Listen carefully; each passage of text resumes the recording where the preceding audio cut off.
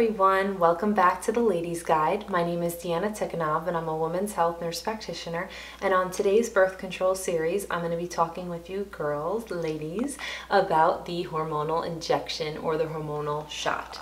So the hormonal shot is something that most women are a candidate for unless you have a personal history of any kind of cancer or any kind of liver disease. Even if it's a benign tumor in the liver, this may not be a good option for you. Anytime you have those kinds of conditions, an addition of more hormones to the body is usually contraindicated. So it's very important, if you have any medical conditions, that you discuss this with your provider before starting the hormonal shot. As I always mention in all my videos, this video is not supposed to replace seeing a healthcare provider in person. You guys all have your unique history, medical history, and situations that it's important that that's reviewed. But this is a great tool to get some more information and education about this method and see if it's something that sounds like it might be a good option for you. So like I said, most women are a candidate for the hormonal shot. It is a progestin only method. So as I've talked about in other videos, some birth control methods have two hormones in it, estrogen and progestin, and some birth control methods only have one or none. So this is one of them that is a progestin only method. So if you are not a candidate for estrogen containing birth control, this would be a good option for you. So things like if you're a smoker and you're over 35, or if you have really bad migraines that got either worse with birth control, or you've been told by a neurologist you cannot use estrogen containing birth control, any history whatsoever of blood clots or stroke, definitely you would not want to use something with estrogen, and this would be a safe option for you. So that's, again, something you always want to review with your provider in person once you're deciding if this would be a good option for you. But these are reasons why a woman might decide that this would be a good option. So the hormonal shot, when it's used perfectly, so taken as it's supposed to, which is about every 3 months. So usually when you get this injection, and it's given in a few different places, there's two different types of injections, forms of the injection. It could either be given in the muscle or in the fatty tissue of your body. And the medicine is the same, it's just a different route of how it's administered. So you might hear, you might have heard friends or family mention, oh, I got a shot on my butt, and other women might say, oh, I got the shot on my arm or my belly, and those are all acceptable ways of getting it, depending on the route of administration, depending on the form of the injection you have. So, but it's something that is an injection, and it's given every 3 months. So usually when you get it done in the office, you'll be told to come back in about 14 weeks to get your next injection. So when you're supposed to, on time, it's actually up to 99% effective against pregnancy. But if you come late, then that brings it down to about 94%, with typical use factoring in that you may forget to come get your shot, or life gets in the way and that causes you to be late for your next shot. This decreases the effectiveness. So something to keep in mind. But if you think you'll be good at coming in every 3 months, I mean, when you think about it, that's only 4 times in the year that you really need to think about birth control, not like a pill that's every single day, or different methods that are some more work on your end. Some women look at this and say, oh, that's no problem. Every four times a year to come in every 3 months, that's not so bad. So something to think about and reflect within yourself. If that sounds like something that wouldn't be too difficult, then this might be a good option for you. Another benefit is that it's private.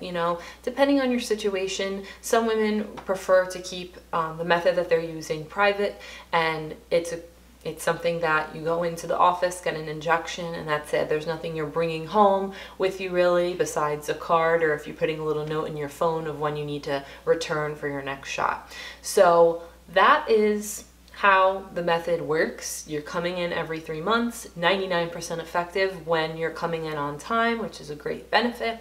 Now the side effects, we all love those, and it's different for everyone, like I always say. So in general, with the injection, what typically happens for most women is between the first 1 to 3 injections, give or take, you may experience irregular bleeding on and off, and this could look different for everyone. So this could be random spotting over that time. It could look like having a period for 2 or 3 weeks straight at a time, or it could just mean that, and it could be light. Those 2 or 3 weeks, it might be light. It's usually more annoying than anything else, or it might be heavy. The good news is the longer you're on the injection, the more likely it is that your periods are going to completely stop. And that's an added benefit for most women, especially if you have a history of heavy periods. Many women will choose to go on the depo injection because it helps take their periods away to give them that relief, and they can get back to their quality of life. You know, especially for women who are having extremely painful, heavy periods, the injection can really be the benefit. The big benefit is that your periods stop with time. However, it takes time. The longer you're on it, really time is your best friend with the injection, because the longer you're on it, the more likely that your periods will lighten and stop. But particularly after the first or second injection, it is common that you may experience this irregular bleeding and be bleeding on and off. And when you are prepared and kind of know that that might happen, usually it's not so bad. It's tolerated better among women, versus if you had no idea and you just were told, oh yeah, your periods are going to stop, and then this starts happening. It could be very scary and stressful and frustrating.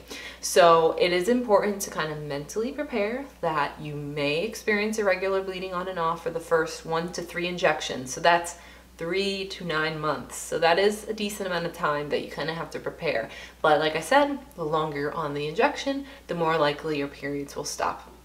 And it's not unsafe from a medical standpoint. If your periods do stop, it doesn't mean anything terrible. It's just that the lining inside your uterus is becoming thinner, so there's not as much blood to shed with time. So it's not that there's a buildup inside, it's just that it's no longer building up to be shed.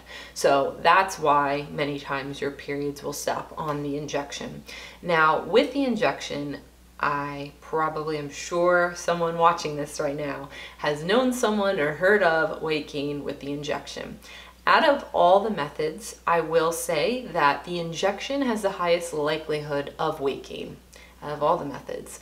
And it has to do with the introduction of the hormone in your body that tends to trigger you to become hungrier, which then, if you're not making smart food choices, not as active, under more stress, not sleeping well, all of these factors can impact weight gain. As I've mentioned, you hear me say all the time, it's usually never just one thing that's causing it, but the injection has a little bit more of a risk of weight gain. So when you come in every 3 months, generally what's happening is before you're getting the injection, your weight is being checked every 3 months to really determine and record if there is a dramatic increase in weight gain, and to discuss that and see what things might need to be changed, or if maybe the method needs to be changed completely.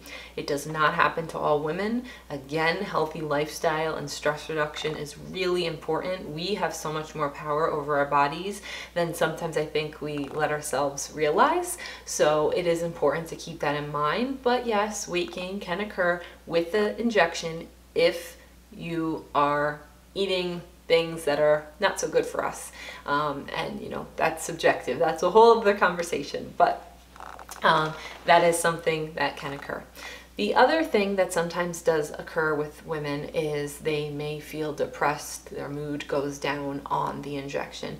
Particularly if you already are dealing with depression or anxiety, the depo injection or the hormonal injection might not be the best option for you then. It's something that you definitely would want to be very open with your healthcare provider about, and monitor that closely, and making sure you feel comfortable to let the nurse or the healthcare provider know when you go in for your next injection if there's any changes, and they're always checking in with that.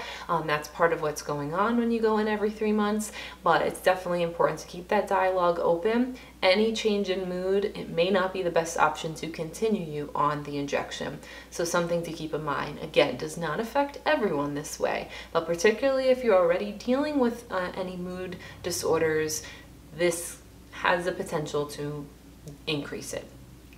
Other thing to keep in mind is the injection does decrease your bone density or your calcium levels while you are using the injection. So what's usually recommended is that you're taking calcium and vitamin D, really both together is best, to increase the amount of calcium in your body while you're using the injection, so that you're levels of calcium stay within a normal range and we're not dealing with lower calcium levels in your body. There has been studies that show there's no permanent damage to your bones by being on this injection, but it is best to take the calcium and vitamin D supplement to keep your levels normal. Generally, this method is recommended to be on for the shortest amount of time possible. If another method is an option, you may want to consider switching, giving yourself a break between using the injection because of the calcium levels going down. However, for some women, this may be the only option that really works for them and that they really like and tolerate well. Not all methods are treated the same, of course, and women could be affected differently. So it's something, again, that you're talking with your healthcare provider and having that discussion if it's something that they recommend for you to continue or if they want you to stop it for a period of time, that you're having that discussion with them. A big thing to keep in mind is that this injection can be stopped at any time, of course, and it does not affect your ability to become pregnant in the long term. However, it can take up to a year from your last shot to get pregnant. So if you're planning to get pregnant in a year and you're like, oh, I want to get the shot, it might not be the best option for you, because even just getting one shot, it could take up to 1 year before the effects completely wear off and you're able to get pregnant again. Now, I will say that it's important that if you just stop the injection, not to think that, oh, I'm safe because I heard it takes up to a year to get pregnant anyway. Because of course there's always exceptions, but out of all the birth control methods, there can be what's called a delay to fertility, meaning that it can take up to 12 months from the last shot you got to get pregnant. So something to keep in mind, depending on what your fertility goals are, that you may or may not want to get this injection after hearing the potential side effects over a year's time. So those are the main things with the injection. And again, it's something that's given every 3 months, 99% effective when you're getting it on time, 94% effective with typical use if you're coming in late or forgot to come in to get your injection. So things to keep in mind. I really hope that you enjoyed this video. Please comment below if you have any questions, anything you want me to clarify, and don't forget to check out my Instagram as well, which goes over different tidbits of each birth control method that I'm going to talk about each week on the Ladies Guide. My Instagram is @_the Ladies Guide, so check me out over there as well. I love interacting with you all. I really appreciate the feedback, and I look forward to seeing you in my next video.